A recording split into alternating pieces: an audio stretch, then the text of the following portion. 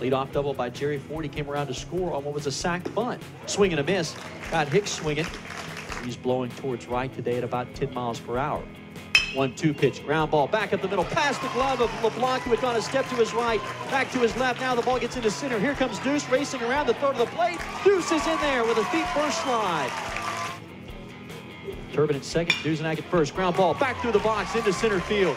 Here comes Turbin. He's being waved around. Wells' throw is cut off. Patriots take the lead on an RBI single by Wall. Fitz shakes off Deuce, now finds what he likes. Here comes the 2-2. Got him swinging on a fastball low in the zone. There's the first career strikeout for Gavin. 1 up and 1 down to begin the 6th inning on the weekend. 2-2 pitch. Curveball, called strike 3. The pitch. Slider, called strike 3. Throws it right at the knees. In the last 2 games. The 1-1. Takes this one down the right field line. It's tailing away from Scroggs. It's going to get over his head and all the way to the wall. 1 run's going to score. Here comes a 2nd run. The red light put up at 3rd base.